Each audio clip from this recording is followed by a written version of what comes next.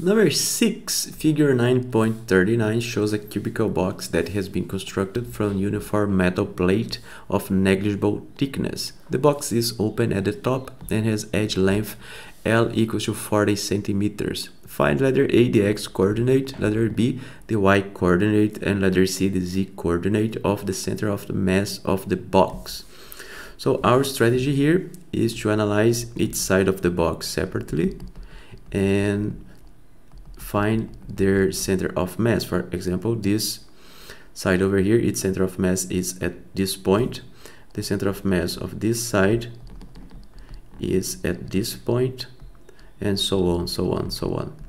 So how do I know that the center of mass is at the middle of the side? Because the plate, the sides are constructed from uniform metal.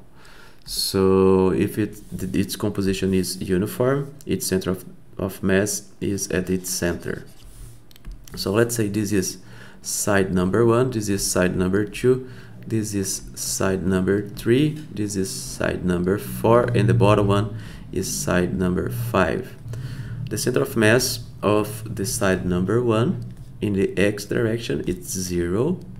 In the y direction, it is halfway over here, so it's L over 2. This is L over 2, and in the z direction is L over 2 as well. So this is the first side. The second side, let's see, it's the x coordinate of its center of mass is in the middle, so L over 2. Its y coordinate is L, and its z coordinate it's L over 2, right? So that's the coordinate of this side. The third side, side number 3, its x coordinate is L, its y coordinate is L over 2, and its z coordinate is L over 2. For number 4, its x coordinate is L over 2, its y coordinate is 0, and its z coordinate is L over 2. For the bottom one, the x coordinate it's L over 2, its y coordinate is L over 2, and its z coordinate is 0. So those are the 5 sides that we have.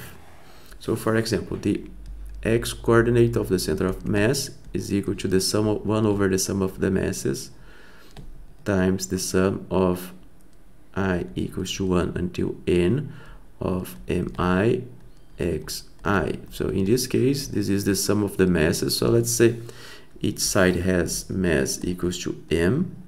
So it will be 5 times m. So this is the sum of the masses. Since I have 5 sides, each side has mass m, so it's 5 times m. So for the first side, it would be m times 0, so m times this value over here.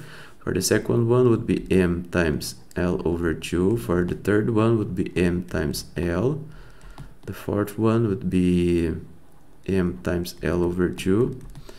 And the fifth one would be m times L over 2 as well. So this is going to be 1 over 5m times, let's see, ml over 2. So this is 1, 2, 2.5, 2.5 ml.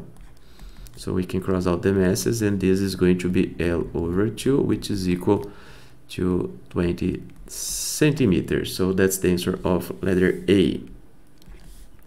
For letter B, we are going to do exactly the same. So this is the equation that we are going to use. E equals to 1 until n of mi. So again, the masses add up to 5m. So m times L over 2 plus m times L plus m times L over 2 plus m times O plus m times L over 2.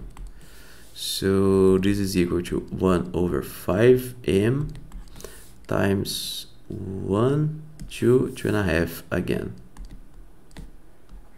We can cross out m, and this gives us 20 centimeters as well. Okay, so that's the answer of letter B. For letter C, we're going to do the same procedure again. However, we are taking account the z component of the position of each side. So again, it's going to be 5m times m times L over 2 plus m times L over 2 plus m times L over 2 plus m times L over 2 plus m times 0. And this is going to be 1